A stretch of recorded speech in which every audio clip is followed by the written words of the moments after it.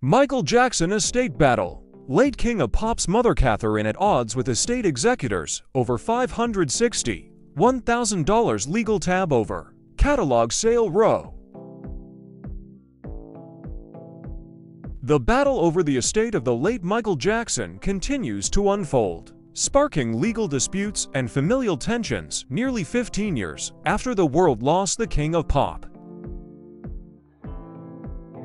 Michael Jackson, a legendary figure in the music industry, left behind a substantial estate upon his untimely demise in 2009.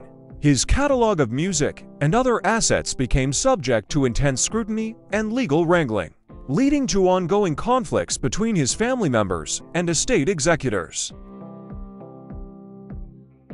At the heart of the current legal dispute is Catherine Jackson, the matriarch of the Jackson family.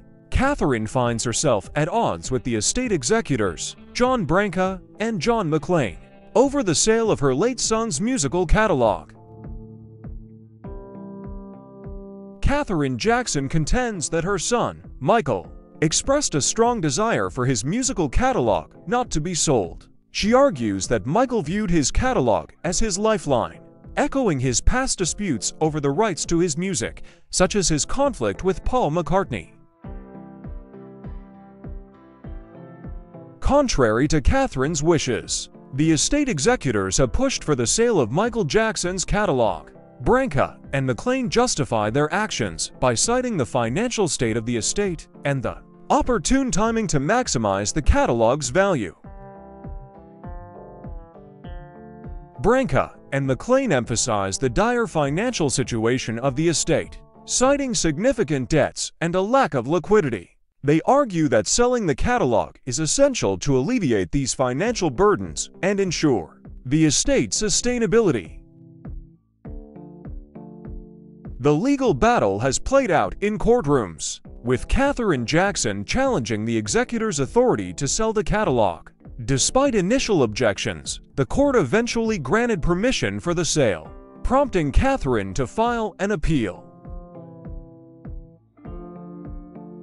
Initially, the court sided with the estate executors, granting them the go-ahead to pursue the sale of Michael Jackson's catalog. Undeterred, Catherine filed an appeal against the court's decision, alleging that the executors were overstepping their bounds.